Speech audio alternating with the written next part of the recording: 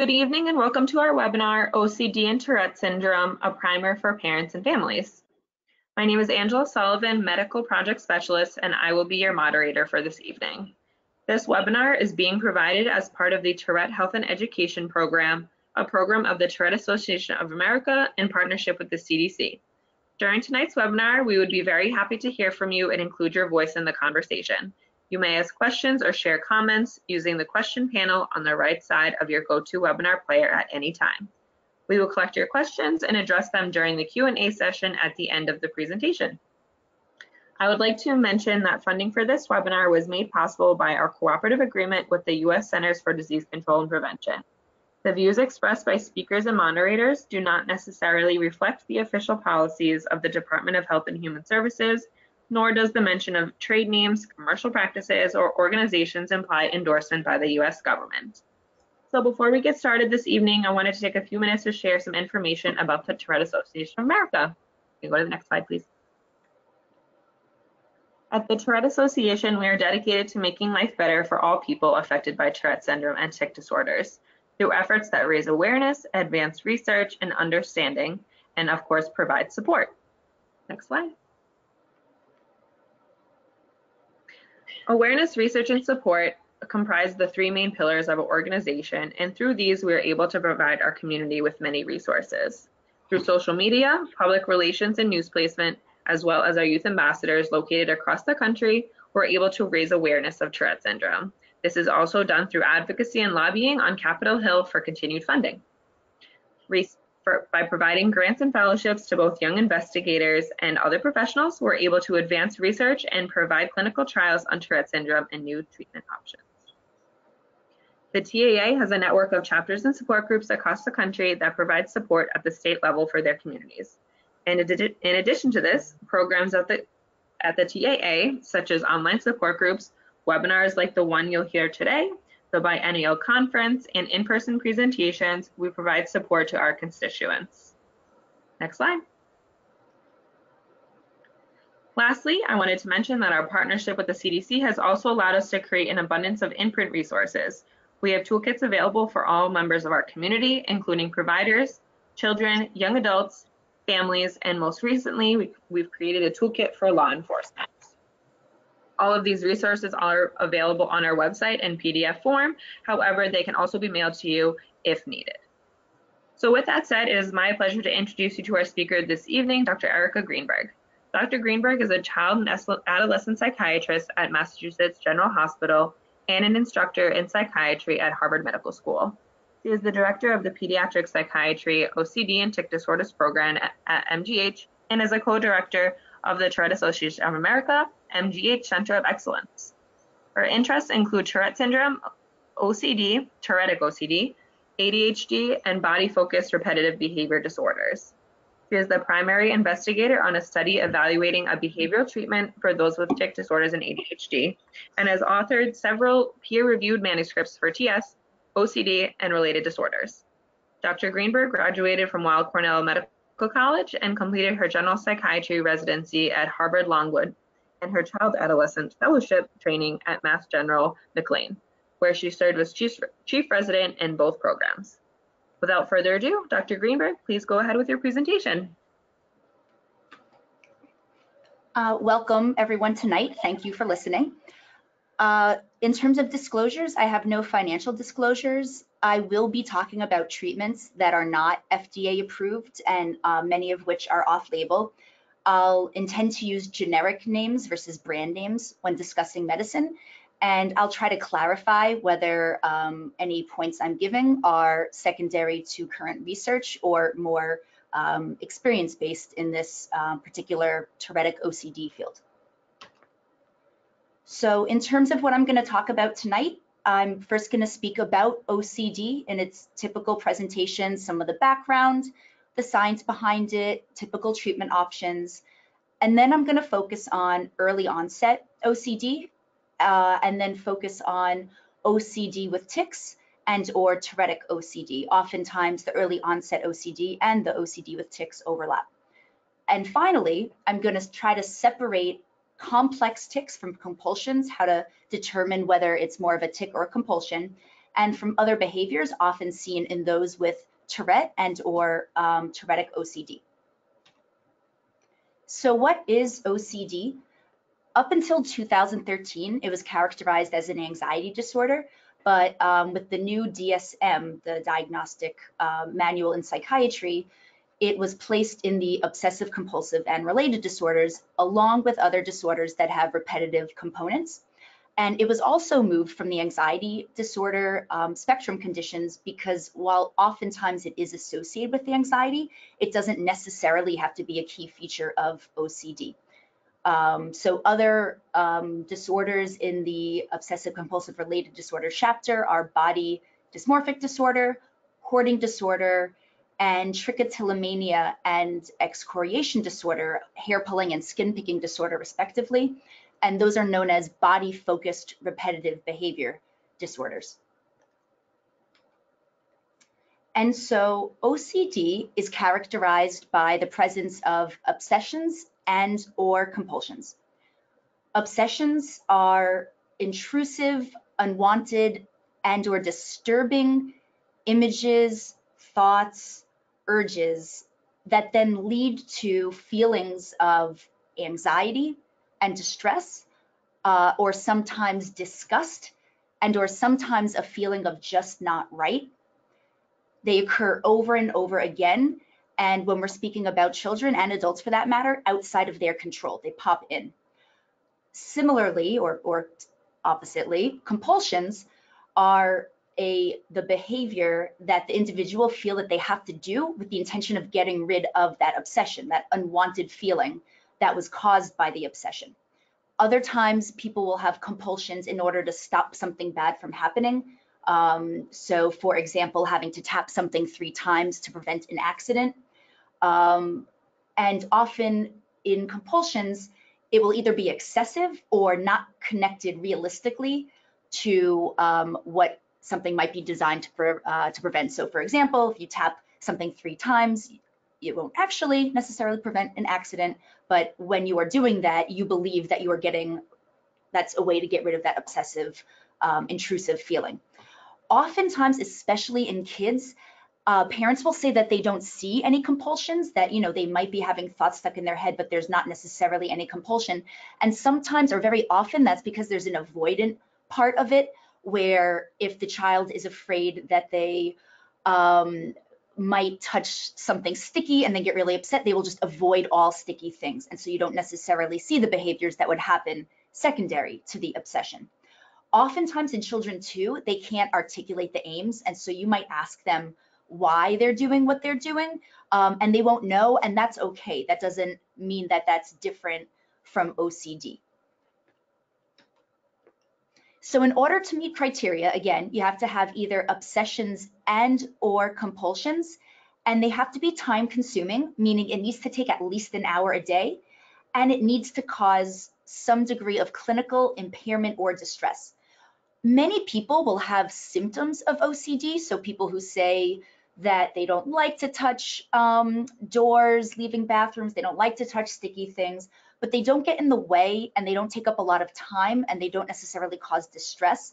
And in those cases, depending on that, they're either referred to obsessive-compulsive symptoms or subclinical OCD. But to have a real obsessive-compulsive disorder diagnosis, it has to meet that criteria of the at least an hour and the impairment and distress. And then there's a few different specifiers that one adds to it. So the first one is insight. In children, insight isn't necessarily expected to be intact. So most adults with OCD are able to say that whatever their, the intrusive thought and then the resulting compulsion, that they don't think the compulsion will really prevent this bad thing from happening, but maybe it will, but it probably doesn't. So there's insight. They realize that it doesn't necessarily make sense, but they still feel like they have to do it. That's good insight. Poor insight is when the individual really believes that these thoughts are true and that the compulsions associated with them are probably true. And then absent insight, and this is when it gets more into whether or not it sounds more delusional, but that's not what we're talking about tonight. That's when someone is completely convinced that OCD beliefs are true. In children, this is less of something that we focus on because in general, insight is less strong in kids. And it also should be noted that insight changes, especially in kids, depending on their level of anxiety. And so if you ask them when they're not in the middle of having obsessive compulsive thoughts, whether whether they really do think that there'll be a fire in the house if they don't touch every doorknob, they'll say, no, that's not true. But if push comes to shove, and it gets closer to them being in a situation where they think it might come true, they will feel like they have to do it. And in that moment, they might lose insight. That's pretty typical. The other specifier, and this is what we're going to focus on a lot more tonight, is whether or not it's tic related. And that's because up to about 25% of kids that have OCD will also have tics and/or tic spectrum disorder. It's also really important to clarify that just because, when people say in colloquial terms, oh, I'm so OCD, they often are meaning they like things very neat and straight and organized and like things a certain way. And just like that, everything is on a spectrum. And so it's important not to characterize things that are normal behavior as OCD. So rituals in children are definitely normal to a degree. So oftentimes around meals, bedtimes, they can have rituals, especially when kids are younger up through late elementary school. It can help develop a sense of mastery and control of their environment. Oftentimes, and here's a picture of a baseball team with kids with rally caps on. It can be, something that maybe, they believe in the moment, but once it's over, it's easy to put away, easy to put aside, doesn't cause distress. And so often people will say they have to wear their lucky shirt, their lucky socks, they can't wash them for the season. That, depending on what else is going on, that could all be construed as normal. And this is a chart that I really like. The link is below, and I believe it's also on the American Academy of Child and Adolescent Psychiatry practice parameters, just helping to distinguish what is OCD versus what is normal child behavior. As a rule, normal child behavior doesn't cause impairment in family functioning, and an interruption of it doesn't create severe distress in the child. Other things that you might see with OCD is that over time, it becomes increasingly bizarre, where you can still follow the logic, but it's not rational, and might become more elaborate, more demanding. And if it's not done exactly correct, it might have to be repeated. Those are the sorts of things that, especially as they take up more time, you wouldn't necessarily see in normal development. And this is also over a period of time. So you'll be seeing this for weeks, months, versus, a day here and there.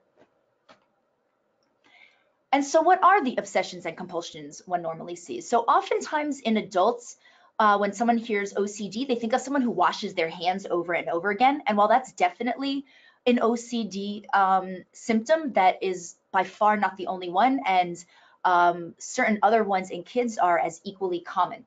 So oftentimes you can divide the obsessions and compulsions into 4 different factors, and that's how they factor out during various factor analysis that they do for research in this. So one factor is contamination. So worried that they are going to get touch something and then going to get sick, it's dirty, and the resulting compulsions for that: washing, cleaning, grooming. So that's one. The next factor is symmetry. And so these are where kids will say that something has to feel just right, or more symmetric. So I'll often ask, if you touch one side of your arm, do you have to touch the other arm? And kids might say yes. That's associated with repeating, redoing. These are the kids that in school, if they write a letter incorrectly, they'll have to wipe it out and rewrite it. Ordering, arranging, counting, touching, tapping, and skipping ahead a bit, but I'm going to talk about this a lot more in depth. This is one of the factors that's more associated with the OCD seen in Tourette. Another category, another factor, is forbidden thoughts. And this is another one that's more often seen in kids, adolescents, and adults with a more Tourettic OCD.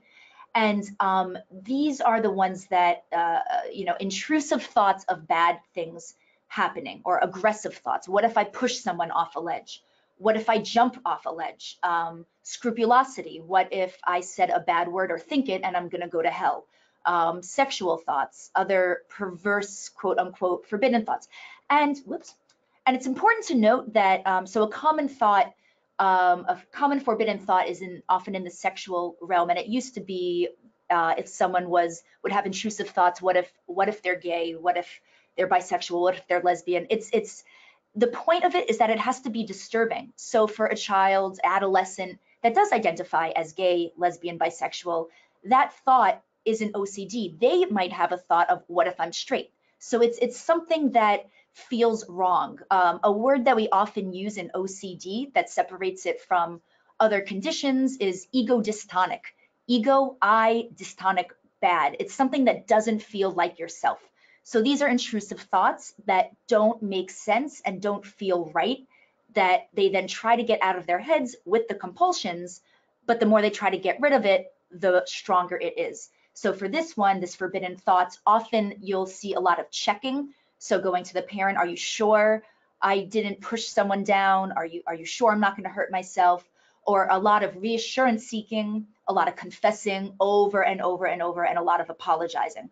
The final category that we don't focus as much on, or I'm not going to focus as much on this talk, is hoarding, which tends to be a little bit different from the other three. So again, it's contamination, the forbidden thoughts, and then the symmetry counting category. You can have symptoms in any of them or one of them. It's still all OCD. Oftentimes, once you are in one category, you're less likely to suddenly start developing some from a new category, but that definitely still happens. There's lots of other symptoms. They just don't factor as well onto any of these in these four groups, or they might be in both the groups. And these are these fear of vomiting. So these are kids who can't hear the word vomit, or they become disgusted or fear that they'll get sick. Hypochondriasis. If they have a pain, they'll think it might be a rare bad illness. Those sorts of symptoms are all OCD related. So who does it affect? So it affects about 2 to 3% in children and adolescents. There's two onset periods: the early onset, which is predominantly what we're speaking about today, which is average age around 10, sometimes a little earlier in boys, prepubertal boys, about peripubertal girls, so between the ages of 8 and 12. And then the later onset is in late teens, early adulthood. The reason that the early onset is so important is a lot of studies are showing that while it overlaps with the late onset, it might have different genetics. And those of the early onset OCD are more linked to tic spectrum disorder conditions. And so therefore, those that have early onset more often have tic or tic disorders, tic-related illnesses, about, again, 25% or so. Those with early onset OCD are also more likely, again, to have tics, but to also have ADHD. That's oftentimes people think, like, how could someone have OCD and ADHD? You would think they would be opposites. I'll explain why that's not the case in a moment. But rates of OCD, of ADHD are a lot higher in this population compared to in a typical population, and also anxiety disorders. In general, if a child or adolescent has OCD, they are more likely than not to have another condition. We call them comorbid conditions because you tend to see them together. That goes with it. And as I was just mentioning, we believe that the early onset OCD, it tends to be more genetic or heritable, meaning more of it seems to be passed through genes compared to the adult onset. Not all of it, only about 50%, which means we're still trying to understand where the other 50% develops from, but it does tend to be more genetic. And we know that from the early 90s that OCD and Tourette have a lot of their genetics in common. So as I just mentioned, if a child adolescent has OCD, it's important to look for other conditions to make sure they're not there. By far, not all kids or will have all of these. It's just important to keep an eye out so that you don't inadvertently miss something.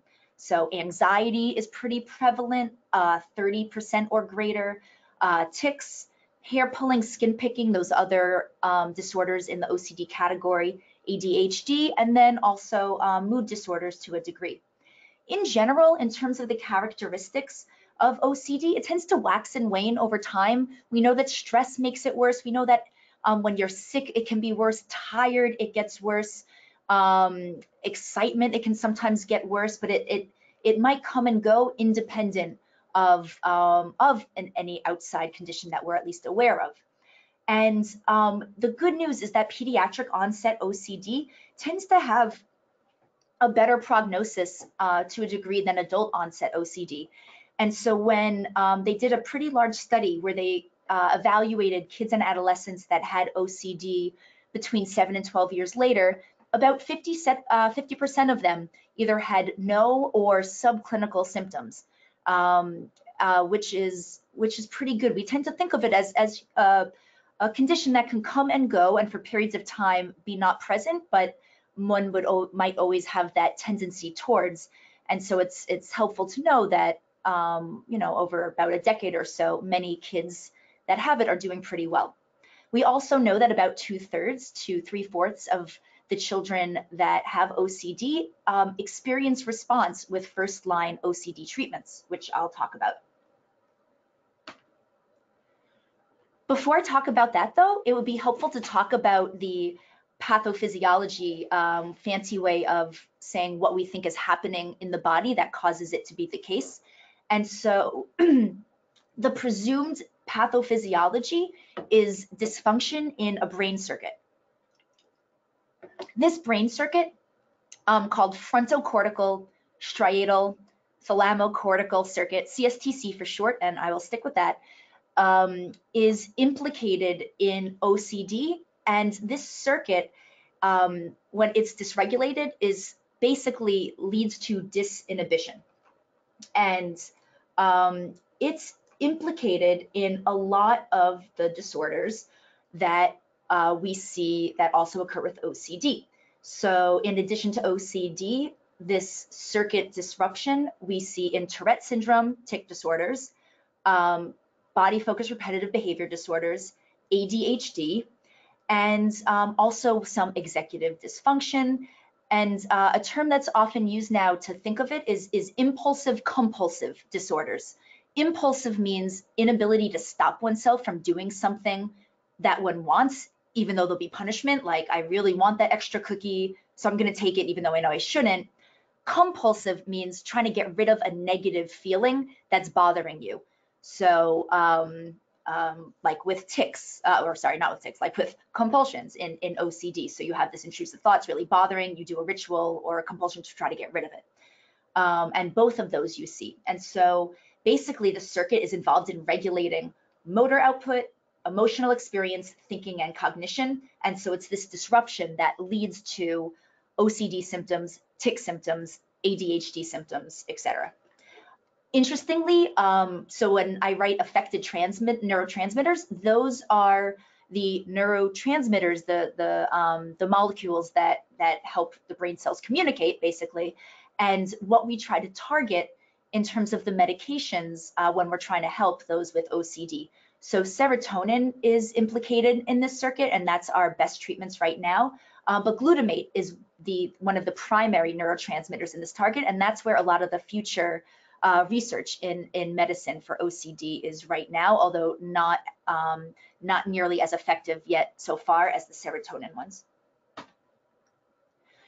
I also think it's helpful to, there's often a set of personality or characteristics and or dysfunctional beliefs that parents often describe and are known to exist in children and adolescents with OCD. And these include having this inflated sense of responsibility, like they feel they're responsible, they can cause or prevent negative outcome situations.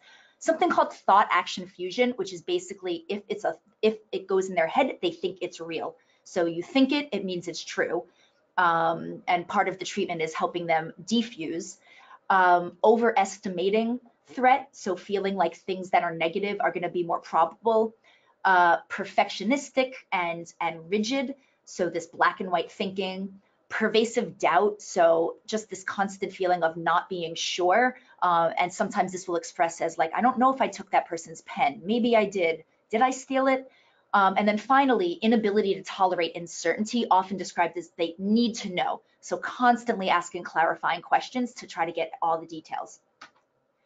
In terms of treatment options, there are two mainstays of treatment: behavioral therapy, and this cartoon, Professor Gallagher and his controversial technique of simultaneously confronting the fear of heights, snakes, and the dark, which is pretty funny, and also a shout out to Dr. Barbara Coffey, who often uses this on her slides. And then psychopharmacology, fancy way of saying medicine. So the main therapy that you really want to treat OCD is a behavioral therapy. It's a type of CBT, cognitive behavioral therapy, called exposure response prevention, ERP. And what it does is, although it sounds paradoxical, the goal is to slowly and trust, with a trusted provider, expose oneself to the disturbing thoughts, images, and situations that lead to the distress that make one want to do the compulsion or avoid, and then response prevention, committing to not engage in that compulsive behavior. Very hard, and this is where I'm talking about insight suddenly lessens as soon as the child is asked to not engage in the compulsive behavior. But over time, it's been proven that this is a really helpful way to help lessen, get rid of OCD symptoms. The exact mechanism isn't entirely clear. It's thought possibly to believe that you habituate over time, so as you get used to it, the anxiety fades. Or another possibility is that one's learning how to tolerate that distress, and then once they know they can tolerate, that ultimately leads to the reduction in anxiety. And there's an example of the type of fear ladder that's often constructed in ERP on the left-hand side. So you develop this hierarchy and you slowly work up. A cognitive piece of it is often working with the child or adolescent to figure out, to help them determine what is them and what is OCD. So if you remember that OCD is that ego dystonic, it's helping them say, was that a thought that Erica had, or was that a OCD intrusive thought? And so that's the main behavioral therapy. In terms of medications for kids, in terms of the FDA approved ones, it's fluoxetine, fluvoxamine, clomipramine, and I believe those three. Either way, what we know about FDA approval, unfortunately, is it's not always necessarily what is the most effective treatment. In OCD, it is, but not necessarily in other conditions. Either way, almost all of the SSRIs are first-line treatments for OCD. And so any of these are often used. That said, providers or child adolescent providers should stay away from paroxetine, as it tends to have the most side effects. But otherwise, and citalopram, for reasons I won't get into on this webinar, can be sometimes tricky to use because of a warning on it.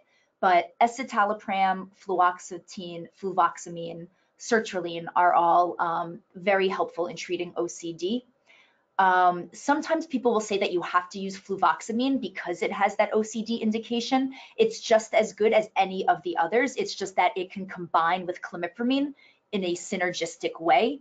And so if you use clomipramine, it's better, but on its own, fluvoxamine is not any more effective than the other ones. So this has the dose range that you often target. It's known that in OCD, you often need to use higher doses than you might in treating anxiety or depression. So you're often at the upper end of the dose range, and not uncommonly, even above it some of the time. And with children, adolescents tend to start low, go slow. Meaning for citalopram, one might start at 5 milligrams, fluoxetine 5 milligrams, sertraline I've started at 12.5 milligrams, especially in those that are younger. And one can titrate relatively quickly. The main thing to watch out for is side effects, and in general, side effects with SSRIs. So sorry, these are all SSRIs, selective serotonin reuptake inhibitors, except for clomipramine, that's in a different category. It's a serotonin reuptake inhibitor. All of them tend to have mild side effects. Nausea, possibly, sleep changes, possibly. They tend to be overall weight neutral. Some kids might gain weight, some kids might lose weight. they're placebo-like side effects. When people take placebo in comparison, the side effects you see with placebo are pretty similar. One that we do watch out for, especially in those that are prepubertal, is something called activation, which is not in itself dangerous, but this is when kids might get more silly, edgy, activated when you increase a dose. That often goes away if it's mild over the next few days. And that's something that you watch for with every change and do one's best to avoid by going very slowly, especially in those younger kids. As kids get older, that tends to happen less and less. And while it can mean that a child can't tolerate a medicine because they got too activated, that is different from bipolar disorder. And so that's important to get across also. We also speak about how long you should be on the medicine. That's a question I get frequently, which makes a lot of sense. What the research shows is one really wants to have all the symptoms gone before one stops. So if one stops but there's still symptoms, there's a greater chance of relapse than if one stops after the symptoms are gone. And one wants to wait at least 6 months, more likely a year, before withdrawing the medicine in order to have the best chance of not having relapse. In general, safe, effective, and can be very, very helpful, but it just makes sense to think through with one's provider whether it makes sense for any one child, and I'll get into the guidelines in a moment. So a landmark study was the POTS study, Pediatric OCD Treatment Study, back in 2004. And what this study was looking at was whether the behavioral therapy, at least one component of that being the exposure response, or the medicine, sertraline, was chosen, the combination of behavioral therapy and sertraline or placebo alone was most effective in helping these kids. And so it was over 100 kids aged 7 to 17 with moderate and greater OCD symptoms. In the behavioral therapy, it was about 3 months with education, exposure response, relapse prevention, other cognitive strategies. And again, sertraline, it was a fixed, flexible titration scale. So you would start between 25 and 50, and each week over 6 weeks, increase up to 200, only stopping if there was adverse effects. And that is often how we titrate it. So it's not necessarily weight-based, not necessarily age-based. It's whether it's effective or not, and or whether there's side effects. If there's side effects, you stop it or lower it. If it's helping and there are not side effects, it's more helpful to go up because, again, unless the symptoms are gone, it doesn't necessarily make sense then to stop the medicine. And so what they found was that overall, the combined group did the best. So the combination of medicine and CBT worked well. That said, so combination was better than sertraline, which was better, but CBT and combined didn't completely separate. So even though that percent is larger in terms of how many kids went below the threshold on the Y box, a measure below 11, those didn't statistically separate. So when we think about starting treatment, and again, I'll get into this in a second, the main guidelines is the first thing you want to do is start CBT. That said, if one has severe enough symptoms, then starting with the combination would be most effective and what's recommended. So CBT effective, combined effective, both of those more effective than sertraline alone, and CBT and sertraline alone were both more effective than placebo. So the numbers are to a degree humbling in that was what it took for remission. However, in terms of reduction of symptoms, there was a greater response. And so you can see on the figure on the right where they started in their CY box. So that's around moderate severe, and then where they ended, and that's again where you can see the combined showed that most improvement in CY box, although in terms of the actual numbers who met remission, CBT and combined were not statistically different. However, as I'm sure most of you are acutely aware, it is very, very, very difficult to find a CBT provider. And so they did a follow-up study to see whether for the kids that were started on SSRI, sertraline alone, but were only partial responders, whether adding CBT could be effective. And they compared that to whether the provider, the medication provider, just gave instructions on CBT or whether they just continued the antidepressant. And it was clear that augmenting with the regular CBT, again, now this being a combined treatment, was significantly more effective than the person giving medications just telling instructions on it or just staying with the antidepressant alone.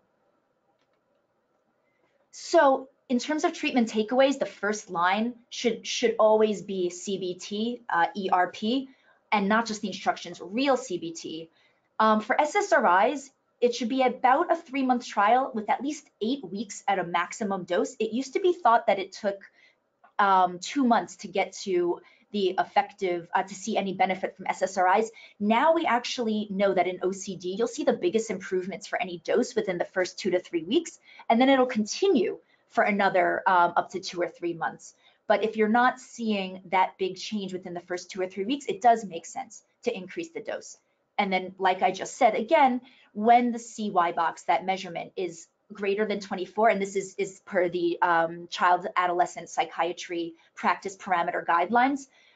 So now symptoms are severe, time, distress, severe limitations. You want to start with the combination therapy. Oftentimes what we speak about with kids with OCD is that the medication allows them to access the therapy more. So if they're just if the insight drops too far, they just feel too anxious to do the exposures, medicine can allow them to tolerate doing some of the exposures. Briefly, I'll just touch on some factors that do affect one's response to medicine.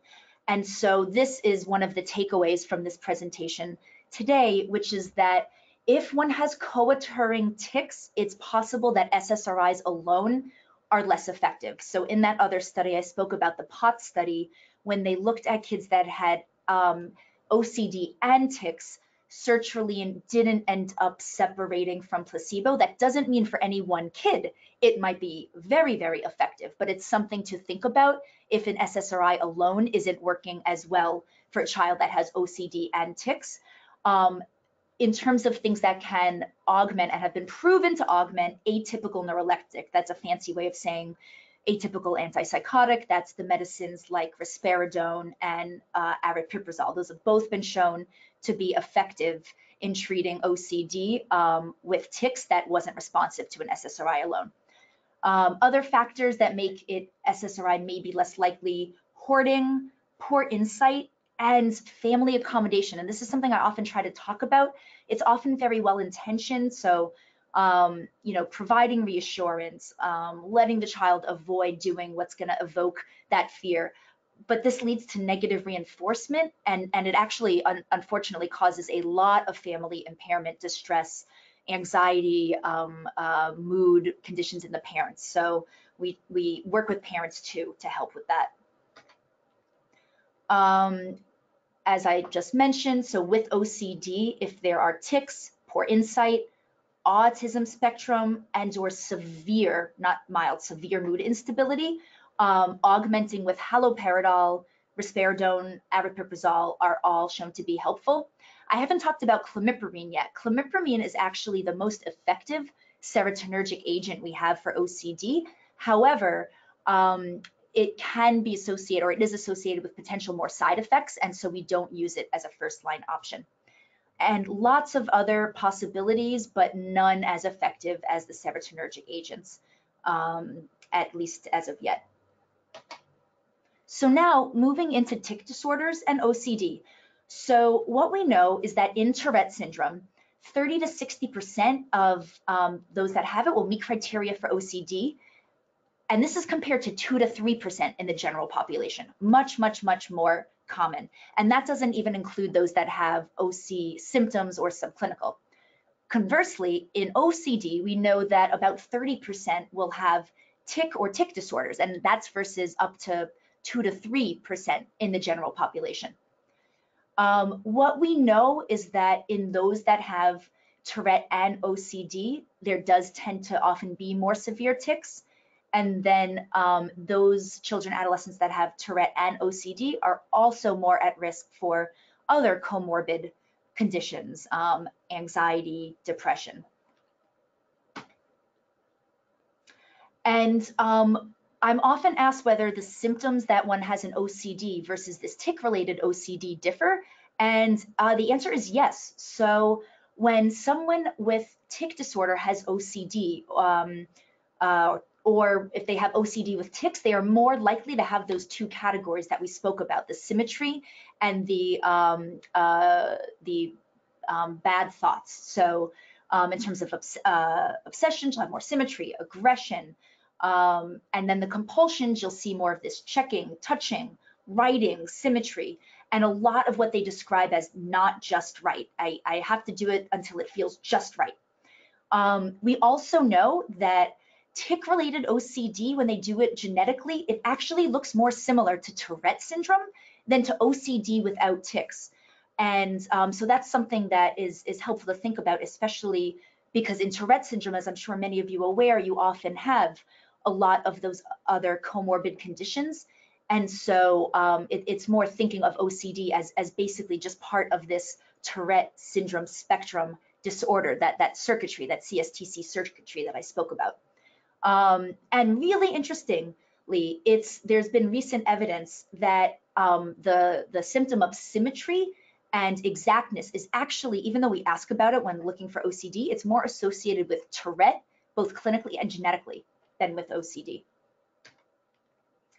And so there's this terminology, Tourettic OCD, that I use a lot, that others use often, coined by Dr. Mansueto around 2005. So Tourettic OCD, and I bet this will be familiar to a lot of you, is associated with male sex, earlier age of OCD onset. So these kids might start to have OCD around age 7, 8, 9, more OCD impairment, anxiety, also sensory, hypersensitivity from an early age, attentional difficulties, ADHD, learning disorders, impulsivity, body focus repetitive behaviors, the skin picking, hair pulling, and anxiety and depression.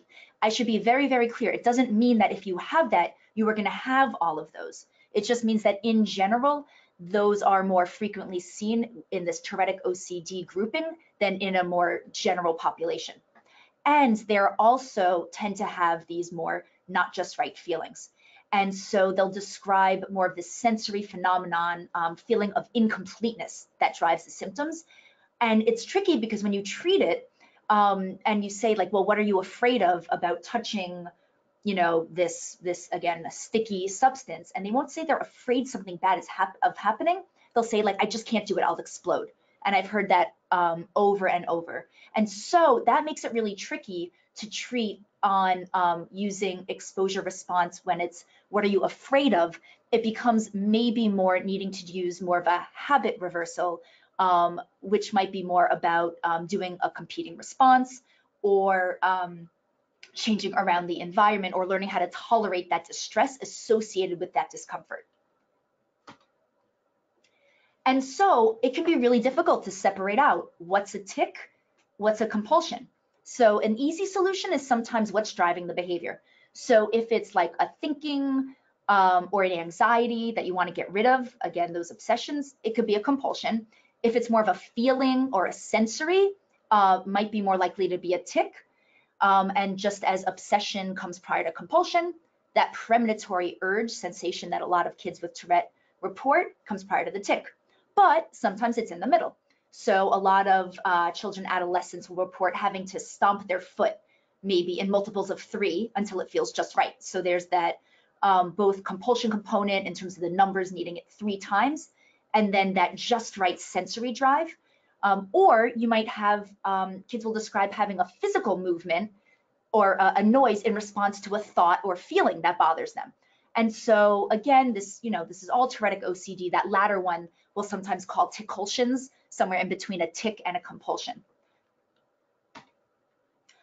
And so just to reiterate, oftentimes we are working really, really hard to separate what's a tic, what's a compulsion, was it behavioral, was it impulsive, was it disinhibited?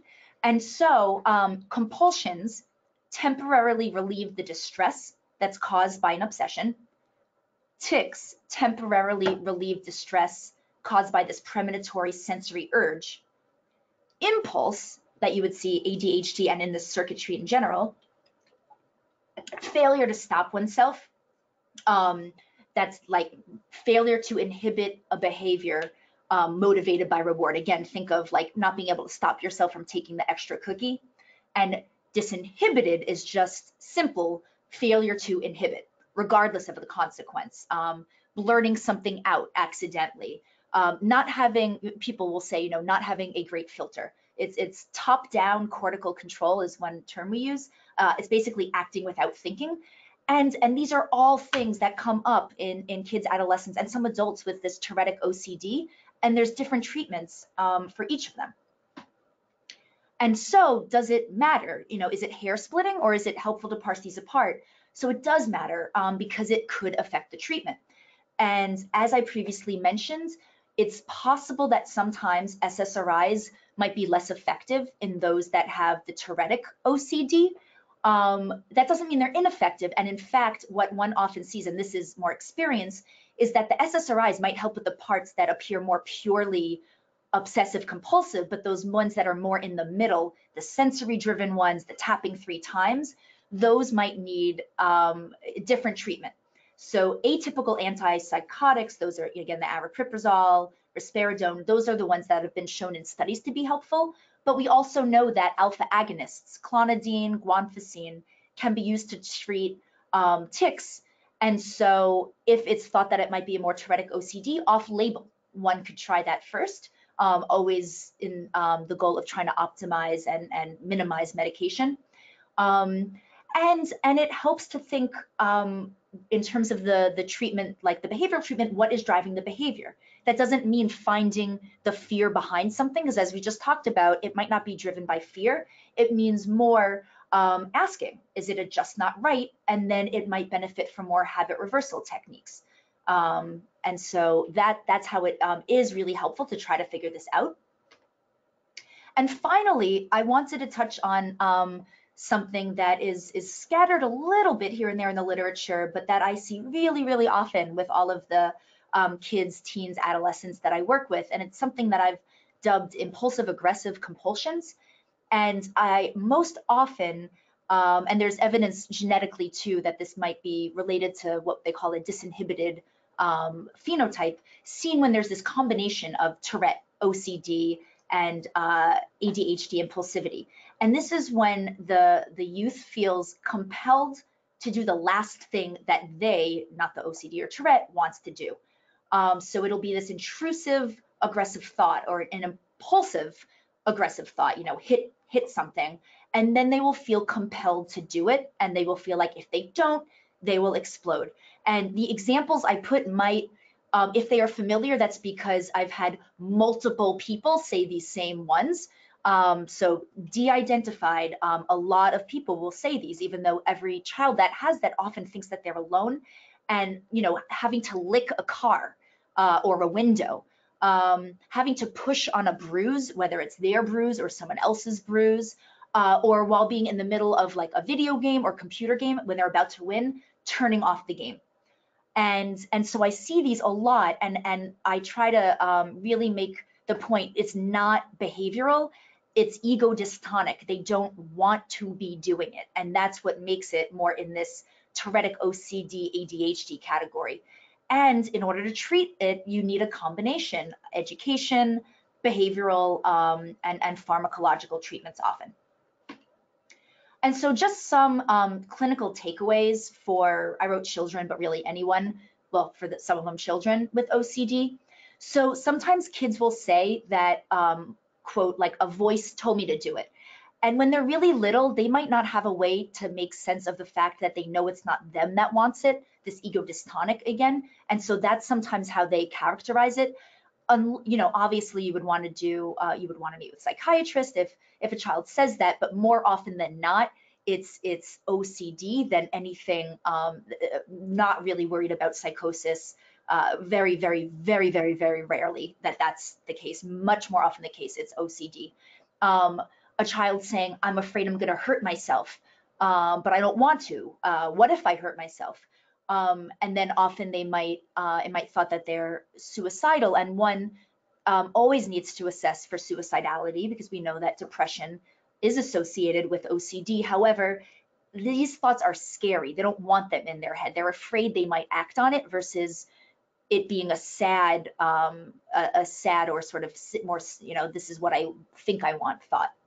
Parents will say things like, they tell me everything. I got the play-by-play of every moment of every interaction they had. That is a confessing ritual.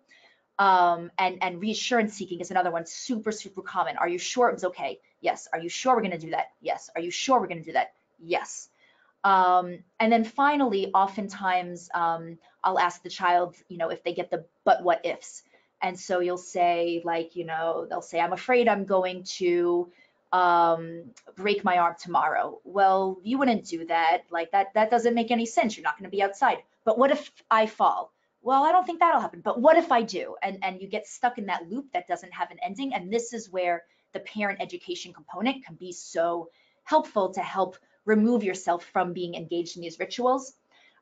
It's also really important to note that what you see on the outside, what a child is doing in terms of rituals, might not be what's happening on the inside, because oftentimes OCD is an internalizing disorder.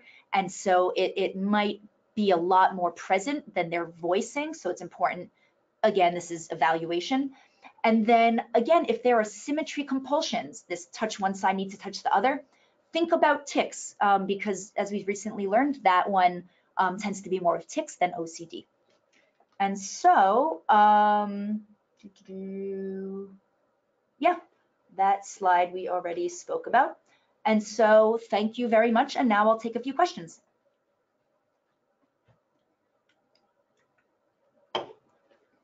Wonderful. Thank you so much, Dr. Greenberg. So as she mentioned, we're now going to begin answering the questions that were submitted during tonight's presentation. If you have a question, please, as a reminder, you can still submit them through the questions pane on your control panel. If we are unable to get to everyone's questions, which is likely, here at the TAA, we do have a full-time information and referral staff who can answer your questions as well by emailing support@tourette.org or calling 1-888-4-Tourette. You can also email webinars@tourette.org, and I would be happy to connect you with Dr. Greenberg if you had any further questions. So, Dr. Greenberg, the first question we have is, do you often find Tourette-specific fears or obsessions? Example, thoughts. If you don't move the tissue box, I will tic and throw it. Or if I don't tie my shoe 5 times, my tics won't let me put my foot down. Yeah, definitely. And that sounds like a perfect example actually of that Tourettic OCD, where it's somewhere in between a tic and a compulsion, and then they merge. And then in terms of the treatment, it can be helpful to tackle those in each of their respective components. But that's a super, things like that are I see very often. Great, thank you. So the next question, should doctors who have patients with OCD look for Tourettic OCD indicators in case the patient has TS as well and is underdiagnosed? Yeah, I actually think that that's really important, and less again because there's definitely going to be any difficulty or problem with the treatment, but more because sometimes if things aren't working, but that component of it is missed, that's why. And especially the younger the child is that has OCD, the more one should just keep an eye out for tics and tic disorders. And it's, what's really, again, important is if a child has OCD and tics, and the tics don't bother them, they don't get in the way, they don't cause trouble, you don't need to treat the tics. So the diagnosing of it isn't because the goal is then to try to treat every, condition they have. It's more just to know that it might make sense to think about habit reversal, might make sense to think about alpha agonist, just in terms of the conceptualization. And so that's why I think the education part, especially to pediatricians, other psychiatrists, is so helpful, because if they do look out for that they know what else to look out for, and you can get a more comprehensive picture. Wonderful, thank you. Our next question, what is special about hoarding? Why is it often excluded from this discussion or discussions?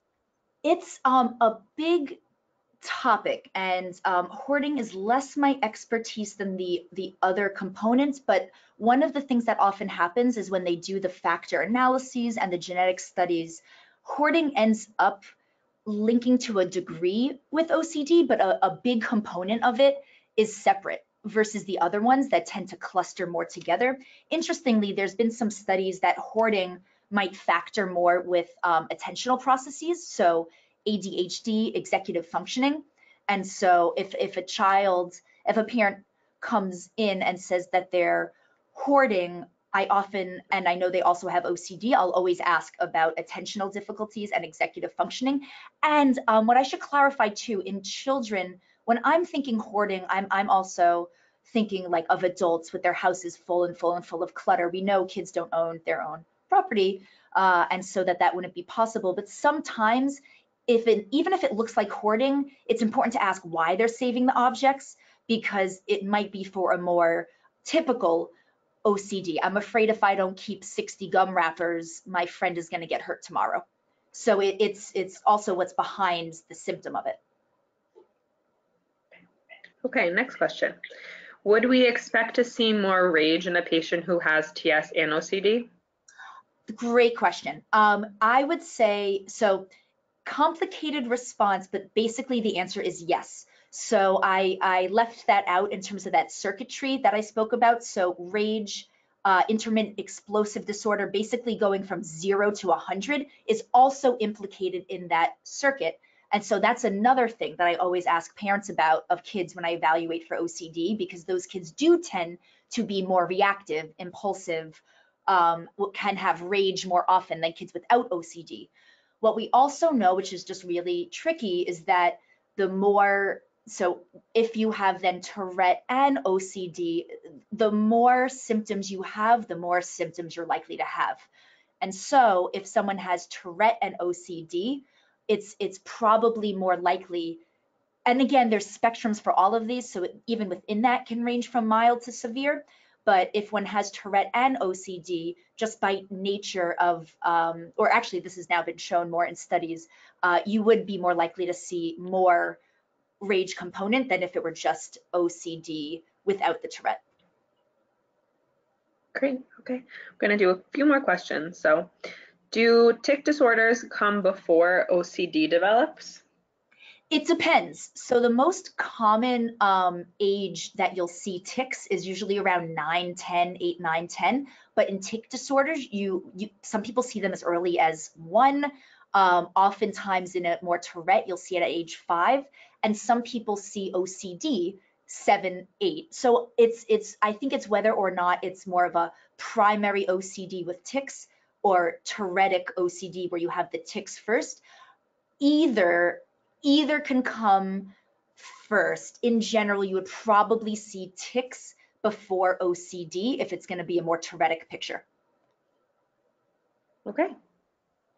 So next question. I'm curious how to shut down these what ifs that you had spoke about at the end. I know that engaging won't help, but it is so hard to shut it down, especially because rage and emotional dysregulation is also associated. Yes. Yes, and so one thing I also always tell the parent is this is why it's so important to have a therapist, a CBT therapist, ERP involved, because you can't be parent and therapist at the same time. And that's where the therapist often comes in and tries to give you workable tools to help reduce it.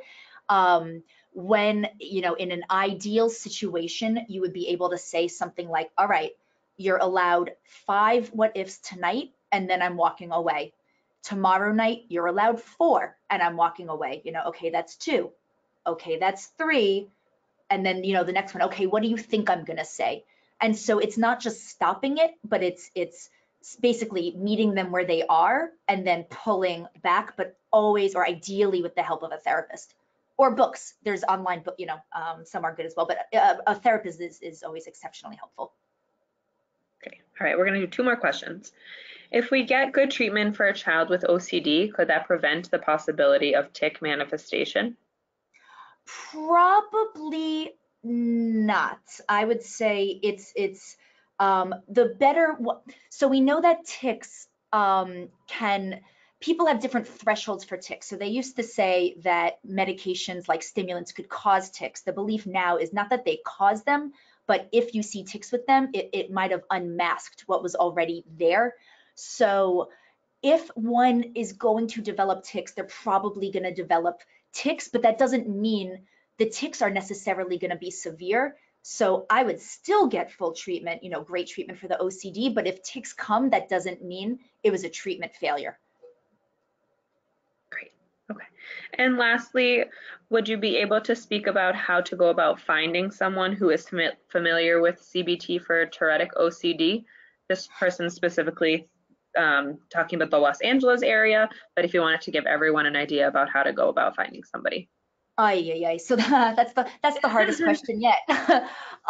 It's really hard, and I really think the more we can educate people about this, the broader it will grow.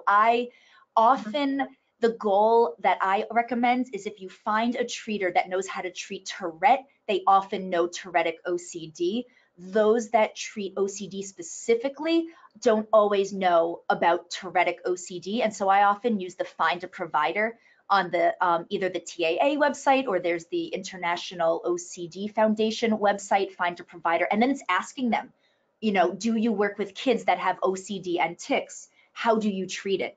But I know it's really hard, and I'm hoping online tools are going to be helpful soon as well. Mm-hmm.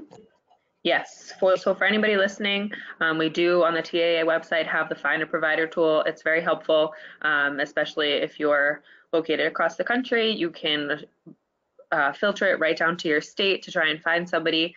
We do have people on there that are specifically treating for CBIT and all kinds of things, so please check that out. So that is all the time we have for questions. We weren't able to get to everybody, so please reach out to us. Like I said, email support@tourette.org or webinars@tourette.org, and I would be happy to get that answer for you. So thank you again for a wonderful presentation, Dr. Greenberg. That's all the time we have for our webinar.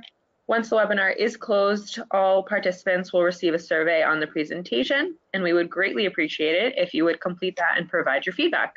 You will also receive a follow-up email within 24 to 48 hours with a link to view a recording of tonight's webinar. Additionally, the webinar will be posted on the Tourette Association YouTube channel for those who are unable to participate today. We encourage you to reach out to us on social media about this webinar or for any other ideas and suggestions you may have. So on behalf of the Tourette Association, thank you again for joining us and taking the time to view our presentation. Have an excellent evening, everybody. Thanks, everyone.